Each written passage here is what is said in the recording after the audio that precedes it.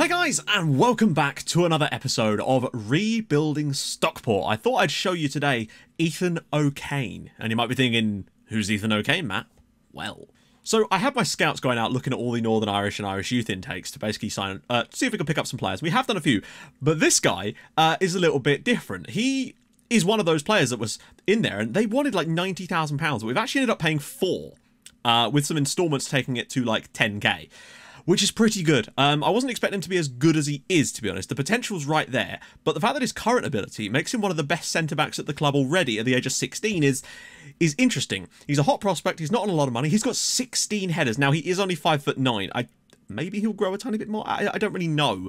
But I think he's a really solid centre-back for this team. And for the price, you couldn't really say no. To sign a player for £4 that's going to easily get first-team games in League One, that's what we want to do. That's what we need to do in this save. Really, really pleased to bolster the defence with that. Firstly, we had a bid from West Brom for Gray of £2.8 million. I don't know why. It was the final day of the transfer window, so people were starting to get a bit desperate, and I think that's probably why. We had some big old bids. Bids of over 1.5 million for Louis Molden as well. We're getting over £1 million bids for players in League One, which is pretty cool. Ipswich actually sold a player for I think it's Callum Sambridge, who used to play for Salford in the first season, or second season, for £8 million, which is crazy amounts of money to be leaving clubs in League One for 8 million quid. But it's just nice to see that if we need the money, we've definitely got some assets at this club that are worth big money. Hopefully, though, we'll be able to hang on to them. Also, I've sold Kane Hemmings. Coventry came in on the final day with a £20,000 bid. I put a 50% of next sale fee clause in, but I just wanted rid, mainly just to get his wages off the bill. You know, he was on like nearly £1,000 a week, and he weren't playing for us. He was never going to get a game. I'd rather play JTB over him as a backup, and Chris Thorpe as the main one. So I figured, let's just get some money for him, gets him off the wage bill, and gets him out of the club. Kane Hemmings has not been a success. It was time to cash in. The best part of Akora is his name fitting into the chant to the tune of Seven Nation Army. Instant fan favourite. I expect the streets of Stockport to ring out with "Oh, John Akoro" for many seasons to come. Yeah, it kind of, I suppose you could make it Johnny Akoro to give it more of a bounce to it, which kind of works with his old cereal brand. So good promotion for him and his company. Callum Gribbin bought a pair of socks for the homeless in Manchester. Unfortunately, he lost the socks on a late night bender on Christmas Eve. He was forced to publicly apologise after the story was in Manchester Evening News. I thought I said a pair of socks for all of them, meaning like one pair of socks for them all to share. You could do better than that, Callum. Come on. We've also got a lot of players out with colds and flu at the moment, which is a bit of a pain. Some of them have come back now. I did send every single one home when it came up to try and prevent this, but we still got a few players out with viruses and colds and whatnot, which is a bit of a shame, but it was luckily squad players like Jack Payne and people like that, so not too bad. Right. I've watched these matches on Comprehensive. I had a bit of extra time than I thought I did, so I thought I'd sit there, take a look at Comprehensive and try to work out what we can do. And I think once again, I've actually come up with some changes that I think are going to make permanent differences to the team now, because we've been thinking like a non-league club. We need to think more like a team that can actually try and play a bit of football now. So first up was at home against Bristol Rovers. This was a strange one. As you can see, we played fantastically well and got a 3-1 victory. Perfect. But there's more to it than that. We fell behind through Jack Blake early on in this match, and I actually started off just seeing how things were going with the current strategy. And it was at that point when I made the change. The first thing I did at that point was take Chris Thorpe off of an advanced forward, which is what I was testing him on, and put him back to a deep line forward on support. And he didn't have much of an impact, but I still think we play better as a whole with him being as a deep line forward still. And I still think that is actually the best role for this team. However, we got ourselves an equaliser through Liam Miller. I think it was right on the stroke of half-time to give us a nice level pegging at this point. Now, the change I made... well, actually, I made a couple of changes. What changes did I make? Shorter passing, working the ball into the box, and the DLP. We also have players running at defence because we've got a lot of decent dribblers in this team, particularly when Gribbin plays as well. And I think that's made a difference for us as well. So those are the changes I made in this game. Shorter passing, work ball into the box, and running at the defenders and whatnot. Because I noticed that we were getting a lot of... we weren't converting enough touches, basically, and I figured work ball into the box could help with that. I also noticed that a lot of our goals came from us keeping possession for a longer period of time, so us getting more of the ball for longer periods of time with working the ball into the box and whatnot seemed to help. The shorter passing allows the midfielders to really rack up their passing numbers too, which I think is definitely helping as well. Liam Miller, fantastic on the night. 2 goals for him, 1 for Paris Magoma as well. Good, turned it around, 3-1 win. I was comfortable, thinking, yes, we can go into the next game and build on this. And that's exactly what we did, going and winning 2-0 away at Mansfield. Again, you could see, good amount of shots, decent amount of chances created, the key passes for days, just absolutely racking them up in this match, which was fantastic yet again. Took us till the second half to break them down in this one with goals from Andy Davidson and Liam Miller again. The change I made in this one, they were playing a 4-4-2 and we were dominating the ball, as you can see, with the shorter passing. But we turned it back to mixed for the second half because we just weren't getting in behind. So I think that's a definite change. The other change I made was I brought on a new signing. Obviously, Ethan O'Kane started this game, put in a really solid performance. But you might notice I brought on Brandon Hanlon. Where did he come from, you might ask? Well, so this is Brandon Hanlon. You know I talked about him in the summer as an option I was looking at the same time as Liam Miller, and I had like £350,000 bid agreed with Grimsby for the player. I noticed that his contract was up at the end of the season, and he was transfer listed for £0. So I put in a bid of £0, and Gillingham accepted the bid. So we saved 350 grand on that. And because of that situation, he wasn't in a position to demand loads for wages either. Last season, or the end of this, the start of this season, he wanted moon money, even with like clauses and stuff. I couldn't get him down. Whereas this time, he was happy to take a 1.1k, which is basically what we were paying Kane Hemmings. So yeah, this guy is pacey. He's got that little extra bit of pace. He's still decent, got good passing, good vision, decent work rate. Finishing and dribbling, they're all right as well. But, you know, he runs with the ball through the centre and moves into the channels. I think this guy could make a difference. And in the second half, he really, really did. We were able to ping the ball into him. He'd control it, spread it out wide and bomb into the box. And he was getting in there. And he got an assist. I can't remember which goal it was. I think it was the first one he got an assist for. So he was straight into the team and straight into the action. That's what I want to see from him. And for free, with, you know, a reasonably low wage, I couldn't really turn down the opportunity. We had to get it over the line on the last minute, though. That leaves the league looking like this. The other teams have started picking up wins as well, so we're still only 4 points inside the playoff spot. We're 8 points behind second place Peterborough. I think the chances of us actually getting that are very, very slim. And of course, Birmingham are 15 points clear there. They have dropped a few points recently.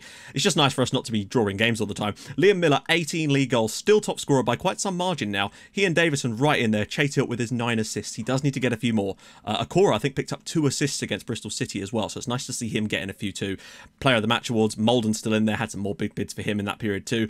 It's nice to see. I think we're finding a bit of stability again. Going to go back to extended for today's games to see, but I feel like if we're not quite breaking through with the short passing, we can move it back to mixed, and that should be able to mix things up a bit. Just looking at elsewhere, Peterborough are playing Bolton, so that is a tough match. Birmingham are away at Scunthorpe. Walsall host Rochdale, so you feel like Walsall should probably win. Oxford host MK Dons, who we've got next. I feel like if we can beat Ipswich, that says something to me. You know, like the Southend game, that's the kind of result we need today. So, changes that will need to be made for today. I don't know how Ethan O'Kane's already got a heavy match load, despite playing 1 match. It said he needed a rest after 1 match. I don't get that. And he's got good stamina and stuff, so really strange. Anyway, do a quick pick here. Move some stuff around. Okoro...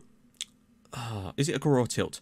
I feel like Okoro's actually played a bit better recently than Chatilt. So maybe he... And as you can see, Chatilt's fallen down the pecking order here. Maybe he deserves a chance here. In the middle... That's what I want to go with there. At the back, Poole and Gray, we'll give him a little bit of a rest. And up top, I'm going to try it out. We're going to start with Brandon Hanlon today and see how he does from the start. He's not fully match fit yet, but he got a good half in against Mansfield, and I want to see what he can do today. On the bench, Murphy, O'Kane, Lafferty, Thorpe, Cameron John, Max Saunders, and of course, JTB, just as an option. So they've got their regen striker up top, and I believe he scored against us in the other game, which is a pain, but we must move on. Let's turn it off of comprehensive for now. We've got to extend it, otherwise this video will be too long. But we might change things if things start to go a little bit tits up. Hopefully that should change for the rest of the match. Okoro, can he find a good cross? He's not really found a good cross, but we might be able to get the second chance here. Booty. Keep them penned in is what I like to see from us with this new style of play. Ball in, Davidson again. Space at the back post for Okoro! Oh, what a goal! John Okoro, 10 minutes gone here at Edgeley Park. Andy Davison limping around, provides the assist. John Okoro with the goal. Beautiful stuff. We kept them penned in after our corner, and that's the other thing I like about this. We've got players on the edge of the box. He's completely free at the back post. Davidson slides him in. Wonderful right-footed strike. What a powerful effort that is. It's 1-0 to Stockport County. These are the wins we need to start racking up, and it did work against...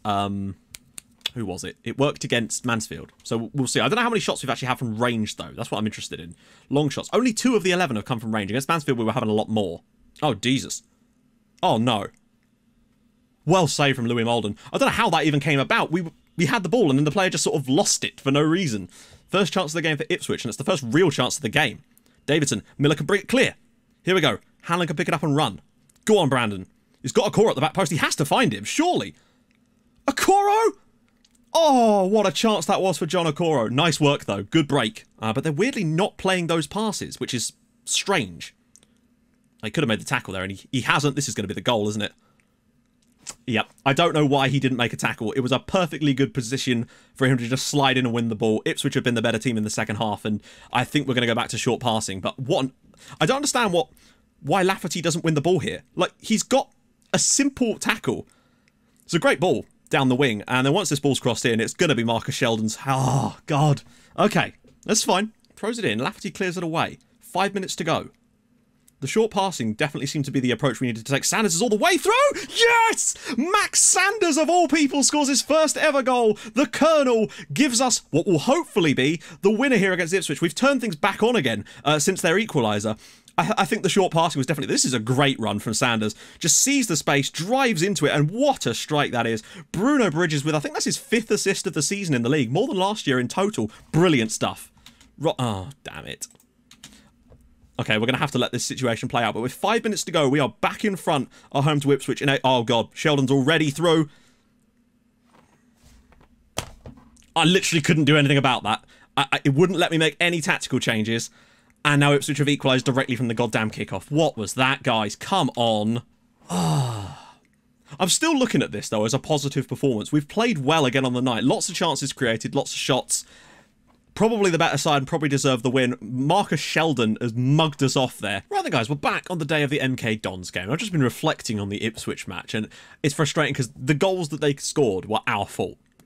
Lafferty for not making that tackle in the midfield when he could have done, and we just switched off from the kickoff after we'd scored what we thought was going to be the winner. On another day, I think we win that game, and there's a lot of positives to be taken from that one. It wasn't like a poor performance from us. There was a chance for a Coro. We're still creating, and as long as we're creating, I'm not too bothered about occasionally dropping points, because you're not going to win every game. So we'll do a quick pick, because some stuff's going to need to be shifted around, unfortunately. It's just a fact of life in this situation. Firstly, is Gribben really fit again? Apparently he is his match fit. I'm tempted, you know, to put Gribben as the deep line playmaker with Magoma and then Booty sitting a little bit deeper, frankly. And up top, obviously, will be Brandon Hanlon because Chris Thorpe has food poisoning. So on the bench, Murphy, Poole, Lafferty, JTB, Cameron John, Andy Davidson if we need him, and Ash Conway. But I still think we're in decent form, and we should be able to do enough for the rest of this year to get into the playoffs. That's the hope. Because I do think we've got some slightly easier games now in the run. We've played a lot of teams towards the top half of the table lately, so hopefully today and in future. Bruno Bridges as well is now the only team leader at the club as our captain. I would love it if we went all around the Premier League for him to actually play in all 6 divisions for the team, because he's the only player now at the club that is capable of doing that, I think, because Scotty D left, of course. We'll see how we are after the half-an-hour mark in terms of whether we could switch up the tactics a little bit. Miller going through a few people. Hanlon, switch it around the back maybe? Magoma! Yes! Brandon Hanlon, that's almost identical to the goal that he set up for Andy Davidson on his debut. We have the lead here away at Stadium MK. Miller again driving at people. Hanlon just holds the ball up so well here. I don't know how he wasn't offside, but he's not. Magoma makes the run beyond and puts it in the back of the net. It's MK Dons 0, Stockport County 1. Huge goal. Let's just see where we go from here. Few too many long shots, but we've definitely pulled this game back towards the end of the first half. Magoma, man of the match so far. I think we've nullified Aird a little bit, and it's definitely helped us get more possession back. Hopefully we can start to win that battle in the second half and control the game a bit more, as we have the lead, so we don't need to do anything drastic. I'm not going to put it onto more direct passing. I think for now, if we just stick to what we're good at and keep doing what we're doing, we might have a chance. Oh, no. Just as I say that, Okoro's injured, and we have absolutely no options there, really. Honestly, I think our best bet is going to be to get Brandon Hanlon on the right here and bring someone else on up top, like JTB. That is the last thing we need. What's his injury looking like? Potential groin injury. That could actually be a period out. I'm a bit concerned now. I think we're going to have to rely on Hanlon doing some... Think about Hanlon in that position, is he is going to be able to attack people with a lot of pace. JTB now, running. He's got Hanlon into the space. Goes back from Nerfville of all people. Hanlon! There you go. MK Dons 0, Stockport County 2. Brandon Hanlon, his 9th goal of the season in total. His first goal for us. He's got a goal and an assist today, playing on that right-hand side. And we're now 2-0 up in this match. And, hey, it's worked. This is great from JTB, actually, to pick up. I mean, admittedly, got a bit lucky there. Don't know why Nerfville was the man there. Don't know where Miller had gone. Doesn't matter. It's 2-0 to Stockport County. Let's hang on to the win this time, lads. Still, if they were to score now, you'd... Oh, Christ, that must be a goal. What a block. Oh, my goodness. Louis Molden. Give the man the medal now. That is insane goalkeeping. And I think he kept the second one out as well. We just need to get to the 90th minute. Malden still only on a 7. And they've got an injury. And it looks like we're about to get away from MK with a 2-0 victory. That, for me, is a really solid performance. The injury to Okoro does worry me. But goals from Paris Magoma and Brandon Hanlon. Man of the match. No, Nerville actually got it. But Hanlon was still very, very good on the night. That's what we needed. A solid performance with a clean sheet too. Fantastic stuff. Don't think I could have asked for much more in this match, and you could see that our goal difference is definitely rivaling the teams towards the top end rather than the teams around us, and that's basically like having an extra point. We are now officially 4 points into the playoffs, and only 4 points off of second place Peterborough. And Okoro has got a groin strain of almost 4 to 5 weeks, so Che Tilt is going to have to step up now.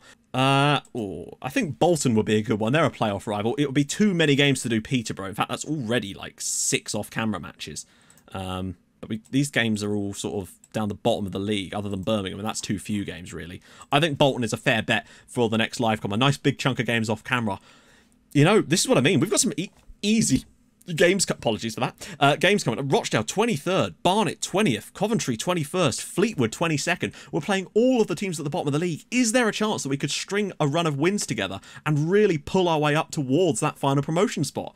I'm genuinely getting excited about the end of the season again now. I thought it was going to be a slog, but here we go. You never know. And even after that, Plymouth, Colchester, Northampton, Burton. There's a lot of winnable games towards the end of the season. I think we were just playing a lot of teams towards the top half, and maybe, just maybe, we've found something that can make us even better. Anyway, if you've enjoyed this episode, and I hope you have, I think we've sorted ourselves out again. Drop a like on the video, that'd be awesome. Let me know where you think we're going to finish this season, the position, maybe even how many points. And yeah, if you're new to the channel, hit that subscribe button for more videos like this in your inbox every single day at 6. And I'll join you guys in the next episode for a match against Bolton. One of the toughest games we've got left, but I want to pick up a win against them. Thank you so much for watching. Bye-bye.